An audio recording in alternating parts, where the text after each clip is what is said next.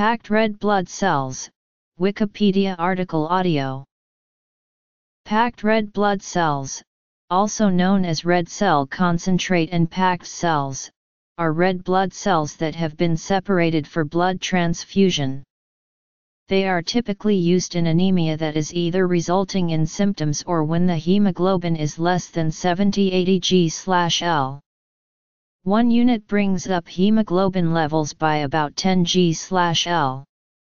Repeated transfusions may be required in people receiving cancer chemotherapy or who have hemoglobin disorders. Cross-matching is typically required before the blood is given. It is given by injection into a vein. Medical uses. Side effects. Compatibility testing. Collection, processing, and use. Name. Side effects include allergic reactions such as anaphylaxis, red blood cell breakdown, infection, volume overload, and lung injury. With current preparation methods in the developed world, the risk of viral infections such as hepatitis C and HIV/AIDS are less than 1 in a million. Packed red blood cells are gotten from whole blood or by apheresis. They typically last for 3 to 6 weeks. The widespread use of packed red blood cells began in the 1960s. It is on the World Health Organization's list of essential medicines, the most effective and safe medicines needed in a health system. In the United Kingdom they cost about £120 per unit. A number of other versions also exist, including whole blood, leukocyte-reduced red blood cells, and washed red blood cells. Blood transfusion is typically recommended when hemoglobin levels reach 70 g/L in those who have stable vital signs. For those with heart disease or having surgery, it is recommended at 8 g/DL. RBCs are used to restore oxygen carrying capacity in people with anemia due to trauma or other medical problems, and are by far the most common blood component used in transfusion medicine.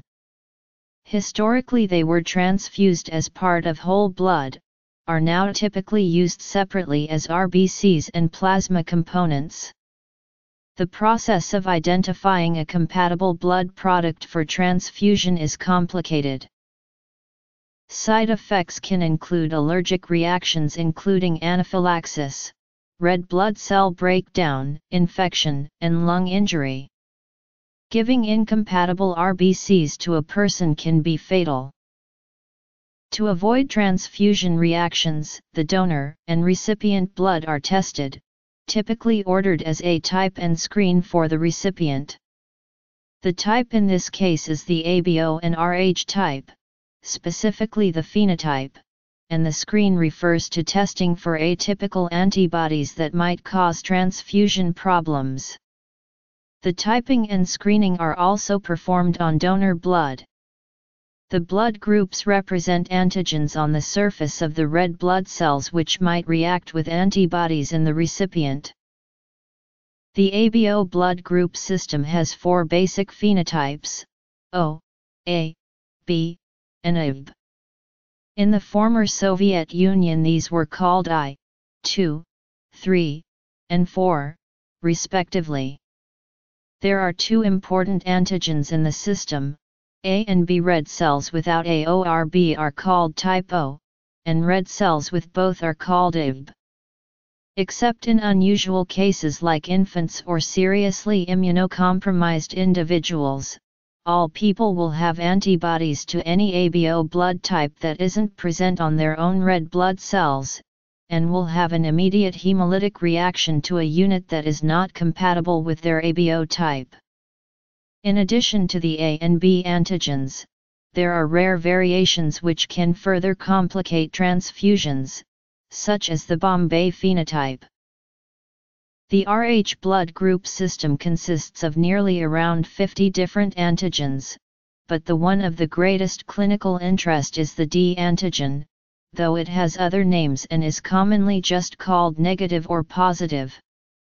Unlike the ABO antigens, a recipient will not usually react to the first incompatible transfusion because the adaptive immune system does not immediately recognize it.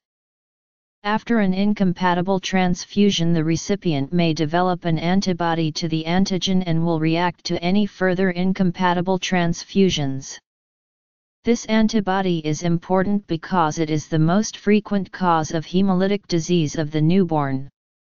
Incompatible red blood cells are sometimes given to recipients who will never become pregnant, such as males or postmenopausal women, as long as they do not have an antibody, since the greatest risk of Rh-incompatible blood is to current or future pregnancies. For RBCs, type O negative blood is considered a universal donor, as recipients with types A, B, or AB can almost always receive O negative blood safely.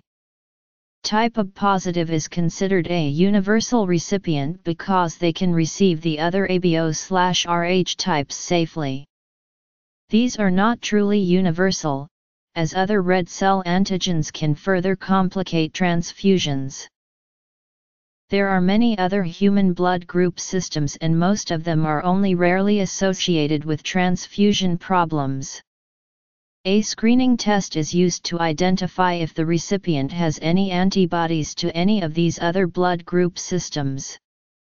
If the screening test is positive, a complex set of tests must follow to identify which antibody the recipient has by process of elimination. Finding suitable blood for transfusion when a recipient has multiple antibodies or antibodies to extremely common antigens can be very difficult and time-consuming.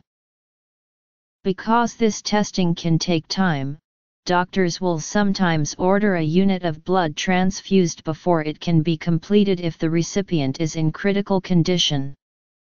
Typically 2 to 4 units of O-negative blood are used in these situations, since they are unlikely to cause a reaction. A potentially fatal reaction is possible if the recipient has pre-existing antibodies, and uncross-matched blood is only used in dire circumstances. Since O-negative blood is not common, other blood types may be used if the situation is desperate. Most frequently, whole blood is collected from a blood donation and is spun in a centrifuge. The red blood cells are denser and settle to the bottom, and the majority of the liquid blood plasma remains on the top. The plasma is separated and the red blood cells are kept with a minimal amount of fluid. Generally, an additive solution of citrate, dextrose, and adenine is mixed with the cells to keep them alive during storage. This process is sometimes done as automated apheresis, where the centrifuging and mixing take place at the donation site. Red blood cells are sometimes modified to address specific patient needs. The most common modification is leukoreduction, where the donor blood is filtered to remove white cells, although this is becoming increasingly universal throughout the blood supply.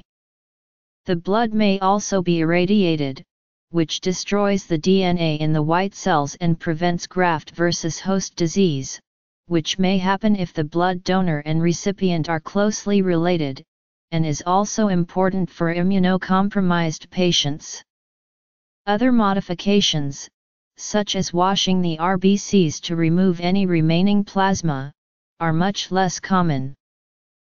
With additive solutions, RBCs are typically kept at refrigerated temperatures for up to 45 days.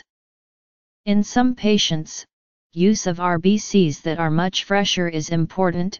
For example, U.S. guidelines call for blood less than 7 days old to be used for neonatals, to ensure optimal cell function. However, the phenomenon of RBC storage lesion and its implications for transfusion efficacy are complex and remain controversial. With the addition of glycerol or other cryoprotectants, RBCs can be frozen and thus stored for much longer. Frozen RBCs are typically assigned a 10-year expiration date, though older units have been transfused successfully. The freezing process is expensive and time-consuming and is generally reserved for rare units such as ones that can be used in patients that have unusual antibodies. Since frozen RBCs have glycerol added, the added glycerol must be removed by washing the red blood cells using special equipment, such as the IBM 2991 cell processor, in a similar manner to washing RBCs. The processing and the storage can occur at a collection center and/or a blood bank. RBCs are mixed with an anticoagulant and storage solution which provides nutrients and aims to preserve viability and functionality of the cells, which are stored at refrigerated temperatures for up to 42 days, except for the rather unusual long-term storage, in which case they can be frozen for up to 10 years. The cells are separated from the fluid portion of the blood after it is collected from a donor, or during the collection process in the case of apheresis. The product is then sometimes modified after collection to meet specific patient requirements. The product is typically abbreviated RBC, PRBC, PRBC, and sometimes STRBC or even LRBC. The name red blood cells with initial capitals indicates a standardized blood product in the United States. Without capitalization, it is simply generic without specifying whether or not the cells comprise a blood product, patient blood, etc.